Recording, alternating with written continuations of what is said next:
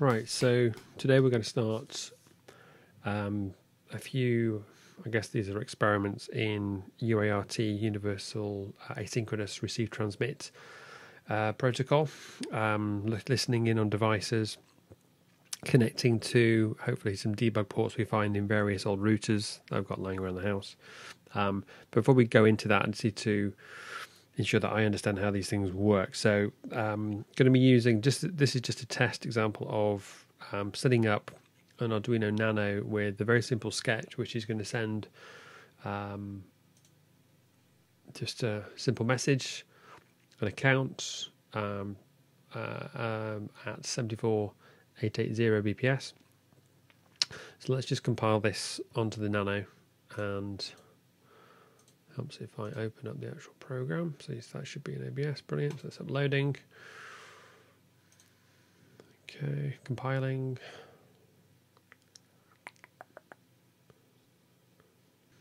This has already finished. It's done. Right, okay, so it was just, for whatever reason, wasn't displaying on the screen. So I guess that's an OBS thing. I'll edit that. So this is now running. So it should be sending this account, wait 50 50th of a second, is it 50 microseconds? 50 milliseconds.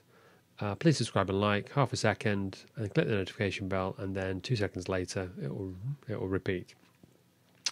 So let's just close down that, open up the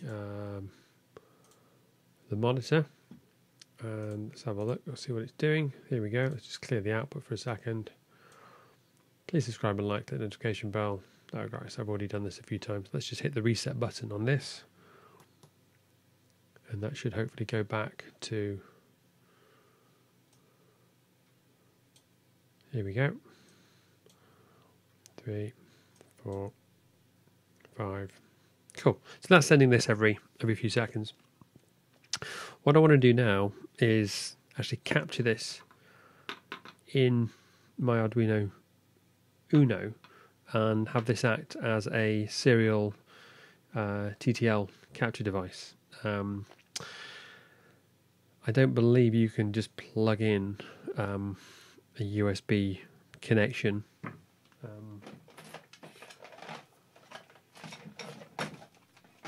Yes, I've tried. So just get a USB wire. Basically, let's just close this. We don't need this anymore. Close that. Close this. Cool.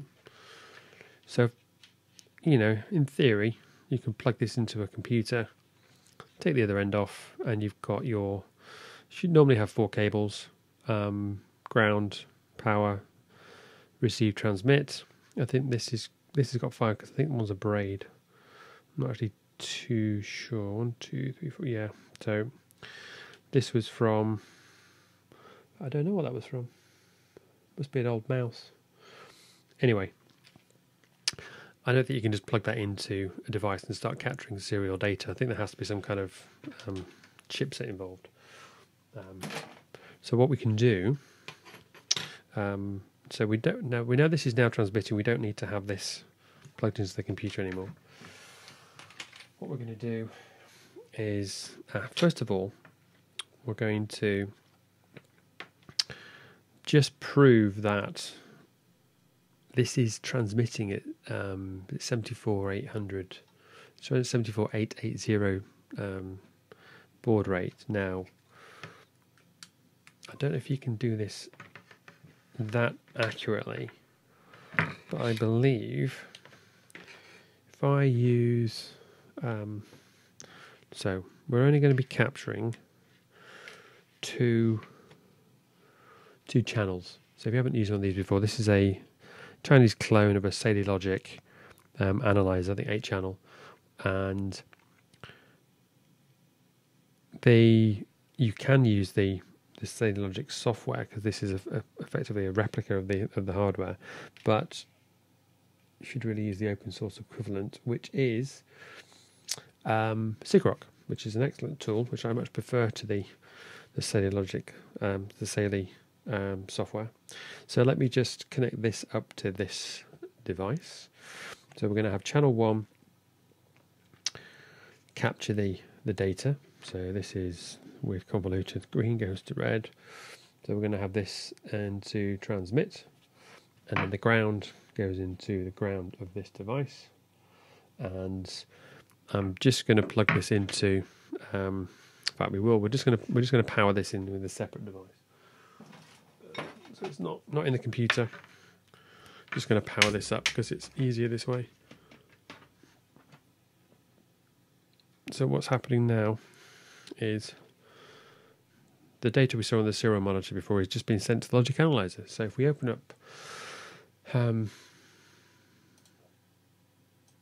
Pulseview by Sigrok, or Sigrok Pulseview, let me just capture this because I haven't captured it yet.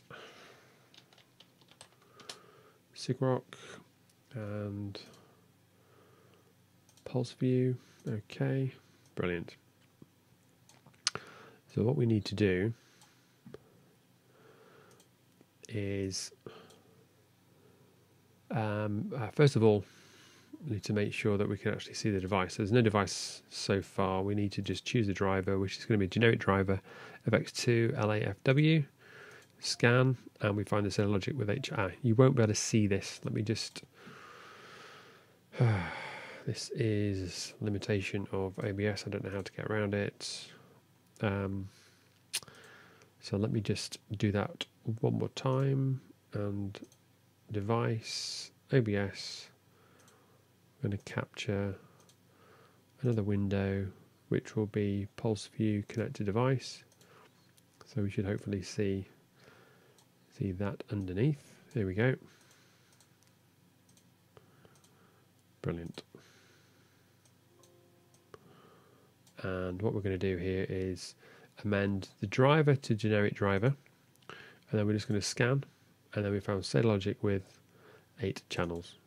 So that's now going to allow us to actually see what's happening on the board. So let me just close that. Then we should be back to here. Brilliant. So there's a few things that you have to, well, I don't know if you have to set them up, but videos I've seen tend to have a pre-trigger capture of 20%. So this is, it's basically at what point in the voltage increasing or decreasing does the signal get captured, and pre of 20%. And what we want to do here is, let's just disable all those, and we're only capturing channel 0, which channel 1 on here, which is channel 0, but you know, the lowest number. And what we want to do is, because we're capturing, we want to capture a couple of seconds, let's do 5 megasamples, and we'll just capture this at the highest rate it can, and we'll just run this. So this is, again, this has been set. Let's just reset that so we get back to 0. So we'll run this, and we should, there we go, we've captured some data.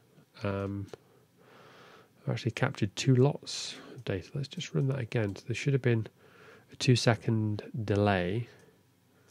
Or is that the 50th of a second delay? Oh, fantastic. Let's just do that one more time. Run that again.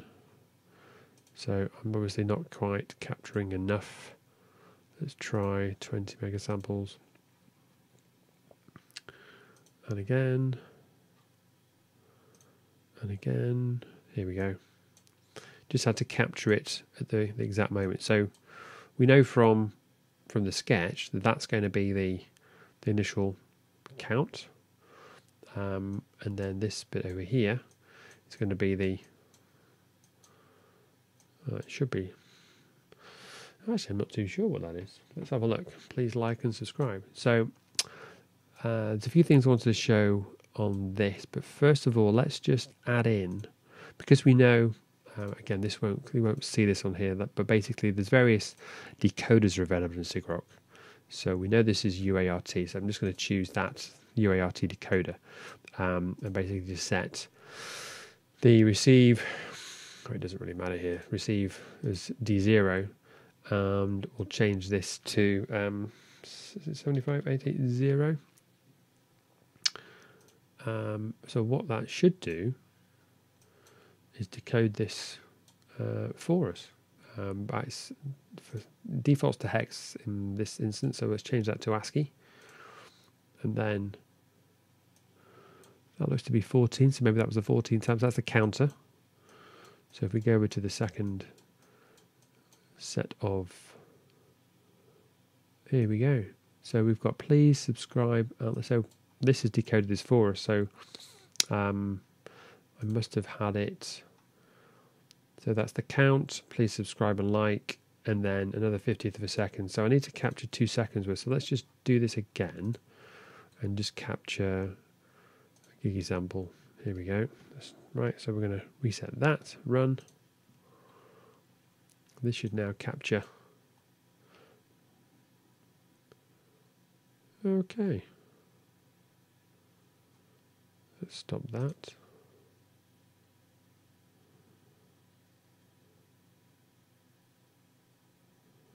Right, so this is, have I actually got 3 lots? So count, please like and subscribe. Is that a 5th? Ah, okay, so this is going to be from here to there. Is that 500 milliseconds? This should be the count. This will be 1 or 2. There we go, 1. And this bit over here will be please subscribe and like. This bit over here should be and hit the notification bell.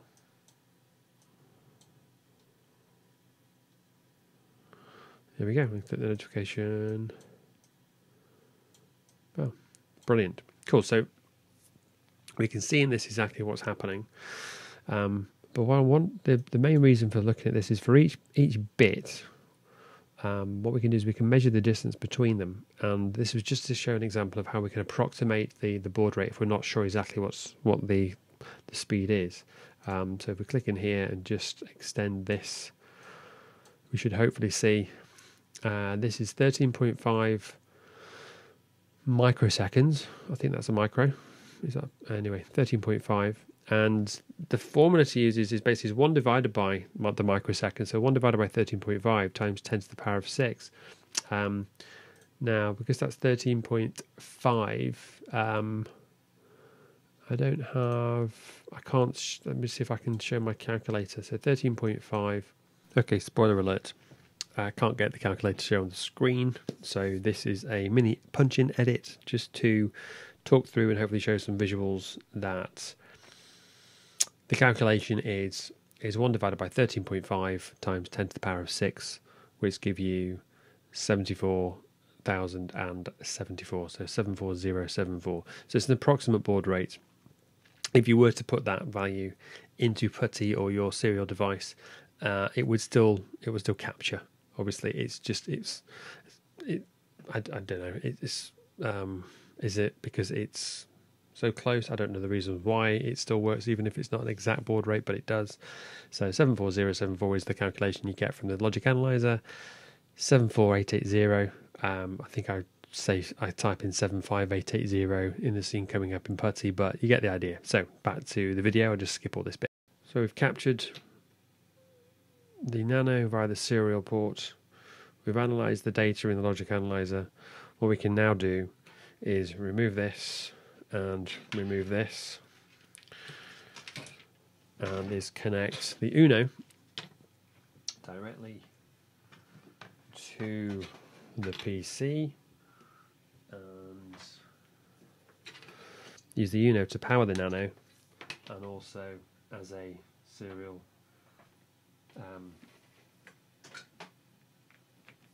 TTL device. So first thing we need to do is basically bypass the chip, bypass the mega chip. So reset pin to ground, that nullifies the chip. And then what we need to then do, just put that in there, is connect. We just need, so we need the ground on here, connected to ground on here. And what we need to do is power this. So I've just used 3.3 volts, and you power this by plugging this into, well, for some reason, by plugging it into the 5 volts, I get power. So this is now transmitting again as we had before. All we then need to do is go from transmit, because that's the pin we're sending the signal out to the transmit pin. So it's like for like, so transmit to transmit, but we're actually going to be receiving on this. Let me just show this for a second. The Arduino, can't see this, damn it. Okay, so I'm just going into the tools, the board, change it to Uno, and the port. Okay, so it's COM4. So we'll just close down that software. So we're on COM4 for here.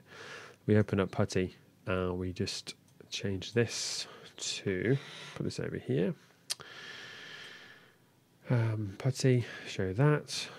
What we need to do is just start a new session. Go to Serial.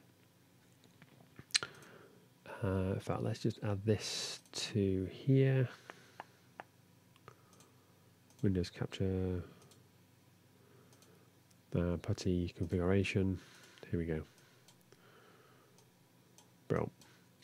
So what we're doing is amending this to COM4, and because we know the speed is 75880, we'll just do that. And what we should find is that it's not coming through. Let's just close that inactive session. Oh, right, I had the wrong session open, so here we go. So now we're capturing the UART, the serial connection from this into the Uno. This is powering this, and it's coming into the Uno, into the serial port, and we hit reset. We'll get counter back to 1. Please subscribe and like and click the notification bell. So this is just how to set everything up so we can start capturing serial traffic. And obviously I can plug in when we have, if we find any UART connections, we just plug in the receive to the receive of the board, and we can hopefully interact with a shell on some of these devices using Putty. So thanks very much for watching. I'll catch you in the next part of the series. Cheers.